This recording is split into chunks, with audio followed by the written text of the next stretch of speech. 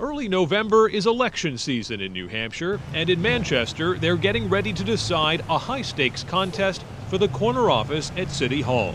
Mayor Ted Gatsas picked up lunch for campaign volunteers Monday afternoon, greeting voters along the way. The people that I just talked to in there, that you could tell that they were concerned about their taxes. That's why they're coming out to vote for Ted Gatsas tomorrow. Challenger Joyce Craig kicked off a morning canvass at her campaign headquarters, where an energized team is taking nothing for granted. We came so close last time, coming up short by just 64 votes.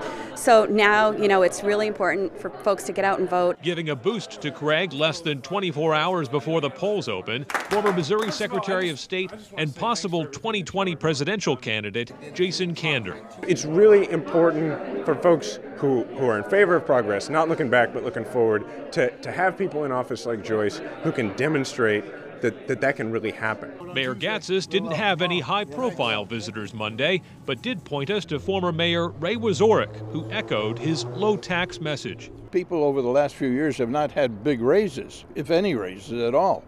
And so they have to really watch the nickels and dimes. Wazorek, who served 5 terms in the 1990s, expects Gatsas to win his own 5th term, but says in Manchester, every time you run for mayor, it gets more difficult. You pick up baggage as you go along. I don't care what it is. It's like wearing a Velcro suit. You get stuff, it just sticks to you, Turnout for this race 2 years ago was 37%. Officials in both parties expect it to be slightly higher tomorrow. For more on that, you can read John DeStaso's story on WMUR.com/politics. In the newsroom, Adam Sexton, WMUR News 9.